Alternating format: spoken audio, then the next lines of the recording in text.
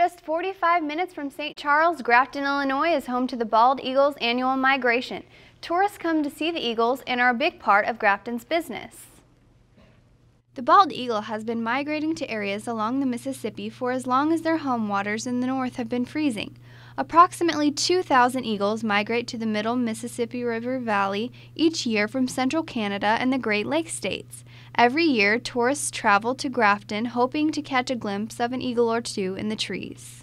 This is a spot where the eagles, we see quite a few eagles around this area, and they roost in the trees in the bluff and soar around quite a bit and land in all the trees as you go into Grafton. Grafton, Illinois residents like Rosemary Ritchie say eagle watching adds a lot to business. Owner of Terra Point Inn, Allison Rohan, depends on eagle watchers for business. That's most of our business in the winter is people that want to watch the eagles. They're usually here December through March. The colder days being more popular for the eagles, you'll see more the colder it gets. Rohan knows a lot about eagles. She says most of what she learned about eagles comes from her dad, who wrote a book on eagles. I've learned about eagles is through my dad, and he wrote a book on eagle watching in the area.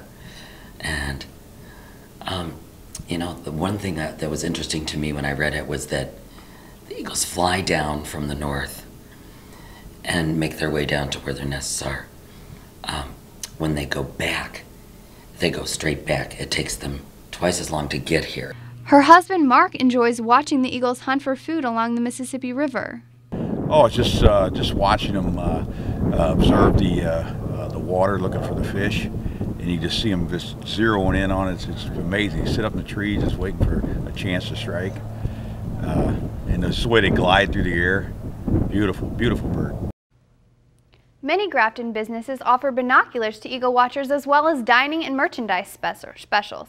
The eagles can be spotted in Grafton until March when they will return north.